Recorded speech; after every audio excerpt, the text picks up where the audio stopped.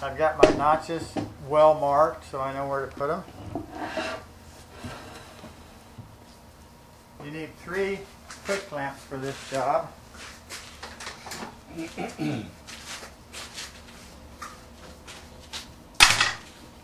use 2 here. 1, 2. There's the first cut.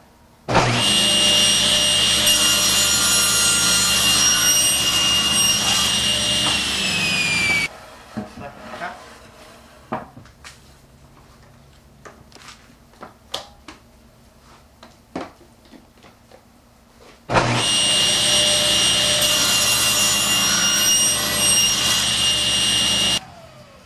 Now we're going to cut the block free, and we need our 2 clamps to hold the seat.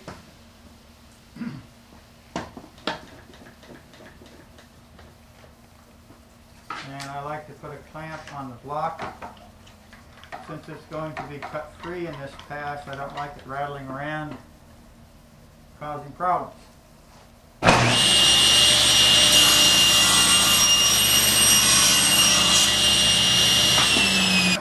If your billet was perfectly square, then what you're going to have when you cut after you cut these notches is a notch that is exactly square.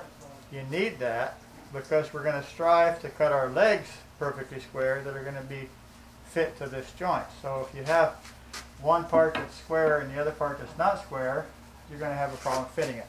Here's your fixture. This is in the paperwork that you have with your video for cutting the front notches. This is for routing the front notches. But what we're going to do is I'm going to also use this to mark this front notch so I can take it to the bandsaw and cut a lot of that material away so I don't have to wrap through the entire 2 inches of board.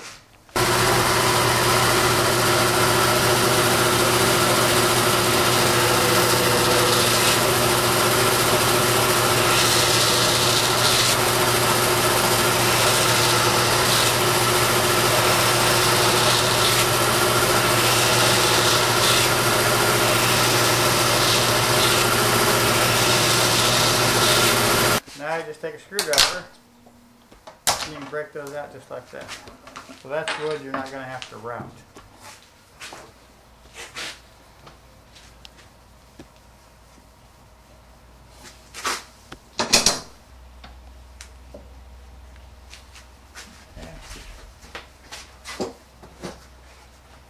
Okay, now we're going to route our notch.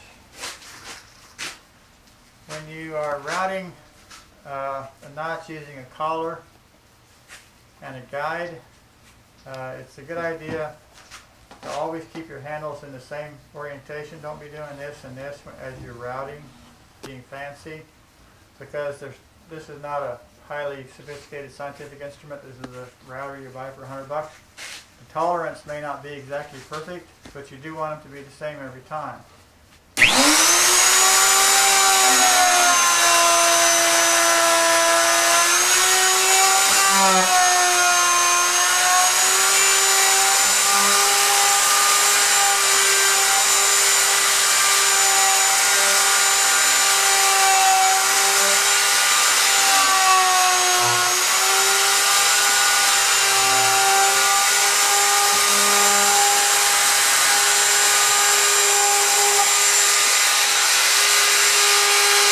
Now we're ready to cut our 1/2-inch rabbets.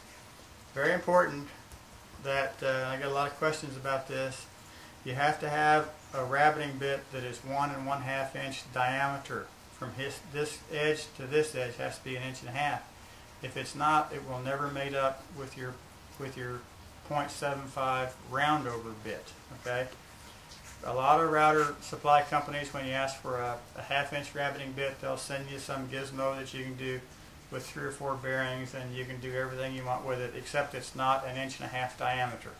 Okay, can't use it, don't want it. You got to go to some place that knows what they're talking about, and they'll straighten you right out. Okay, so what most people do, and it's a good idea for you to do at this point, is hand me one of those blocks.